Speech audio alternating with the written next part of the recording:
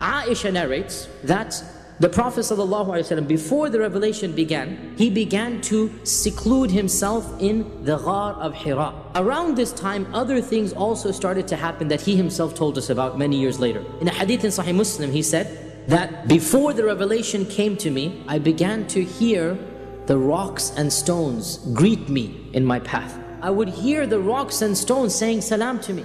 And there was a particular rock that always gave salam to me, and I recognize it to this day in Mecca. I know exactly which rock that was. Also around this time, the Prophet ﷺ began having, every single night, he began having a dream about what would happen the next day. He'd mentioned this to Khadija, that, oh Khadija, I'm seeing dreams, and every time I see a dream, it comes true the next day. And Khadija consoled him and said that this is a good sign from Allah. And it is mentioned in Bukhari as well, that this period of dreams, it lasted 6 full months. Hadith in Sahih Muslim says that when somebody asked him, why do you fast on Mondays, Ya Rasulullah? So the Prophet ﷺ said, on a Monday I was born, and on a Monday the revelation began. So the revelation began in the last 10 days of Ramadan on a Monday. And that day marks for us Laylatul Qadr. And as I said, there are some riwayat that the Saturday and Sunday he heard something, he saw something, but he could not physically see any being there. Then on Monday occurs the famous incident that all of us know, we tell it to our children, that when he was sitting in Ghar Hira, the Malak, the angel, came to him and told him, Iqra. So the Prophet ﷺ said, Ma ana biqari. And so Jibreel took him and squeezed him so tight. The Prophet ﷺ said, Hatta balagha minni al-jad. Yani I lost all energy. Then he let me go again. And then he said to me again, Iqra. So I said again, Ma ana biqari. So for the second time he squeezed me so tight that I thought that I wouldn't last until he let go of me. And then the third time he said, Iqra bismi rabbika alladhi khalaq, khalaqa al-insana min alaq, Iqra wa rabbuka al-akram, alladhi allama bil-qalam, allama al-insana ma lam ya'lam. As for the revelation itself, of course, Iqra has 2 meanings to it. The first meaning of Iqra is to read from a paper. And the second meaning of Iqra is to recite from memory. So when Jibreel told him Iqra, the Prophet ﷺ understood to read from a paper. So he responded back, Ma ana biqari. I don't know how to read. And so again he tells him, recite.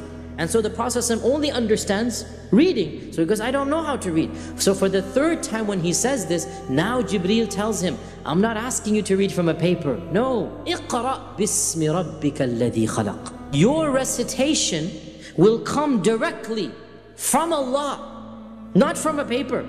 Your recitation will be in the name of Allah and with the blessings of Allah and communicating with Allah subhanahu wa ta'ala. The Prophet ﷺ returned back to Khadija. He ran back to Khadija. His heart was palpitating. And he entered in upon Khadija and he says to her, Zammiluni, Zammiluni. Cover me up, cover me up. So he is terrified. His heart is palpitating. And when you are that nervous and that anxious, you get cold. And of course, Khadija covers him up because you're trembling, you're scared. Until finally he calmed down. And when she calms him down, now he tells her the story. That such and such happened to me and I am worried for myself. This is the phrase in Bukhari. I am scared for myself.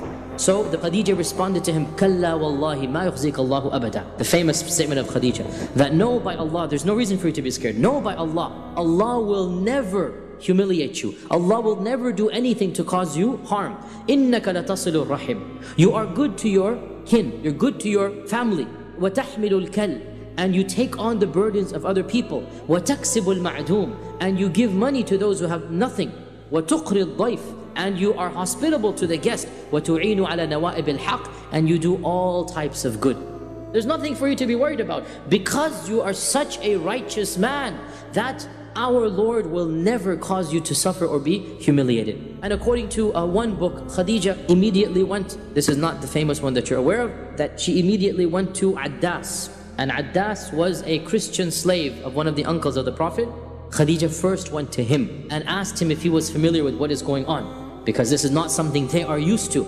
And when he was told of this, he said, what? The angel of God or the angel of Allah in this heathen place of idols of Mecca? How is this possible? Then, according to the word reported in Bukhari, she goes to Waraqa ibn Nawfal, right? So Waraqa ibn Nawfal is, of course, Khadija's older cousin. It is my humble interpretation, and Allah subhanahu wa ta'ala knows best, that Waraqa embraced a type of Judeo-Christianity. He's not a pure Christian or a pure Jew. He's simply somebody who understands that these were all prophets of Allah. And he accepts them and he knows their scripture. And he is knowledgeable. And he's at this time blind. He's on the verge of death. And so, as you all know, Khadija takes him to Waraqa ibn Nawfal and she asks Waraqa, what do you think? After the Prophet describes the story, Waraqa becomes enthusiastic. He becomes agitated. He becomes eager. And he says that, Wallahi, this is the same keeper of secrets. And he calls him An-Namus, which is the keeper of secrets. This is the holiest of holy. This is the major angel that came down to Musa. How I wish I were a young man rather than an old man, so that I could help you when your nation ridicules you, and your nation persecutes you, and your nation expels you. When he said, and your nation expels you, the Prophet couldn't keep quiet. And he says, my nation will expel me?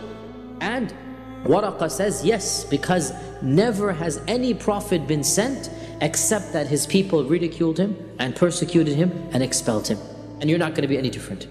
And Aisha says that he only lived a short time until he passed away. And later on, some of the relatives of Waraqa asked the Prophet ﷺ, what is the fate of Waraqa? And the Prophet ﷺ said that he saw Waraqa wearing white robes and having been blessed with gardens in Jannah. The Prophet ﷺ went on in telling his story because he's the one narrating, and then he says that the wahi ceased, the wahi stopped to come. I didn't see Jibreel for a while.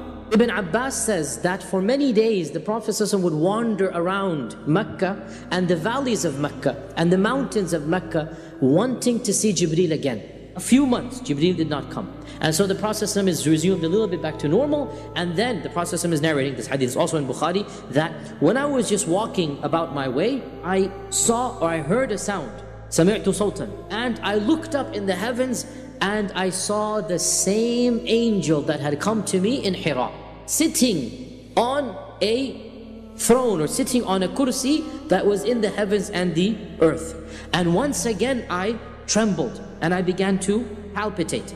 And I rushed back to Khadija again, saying, Zammiluni, Zammiluni. And that was when Jibreel came and revealed the second revelation, the 7 verses of Surah Al-Muddathir. Ya ayyuhal muddathir, O you who is wrapped up in garments, O you who's covered up in a cloak. Qum fa'andir, stand up and warn. With Iqra, they say he became a Nabi. With Qum fa'andir, they say he became a Rasul.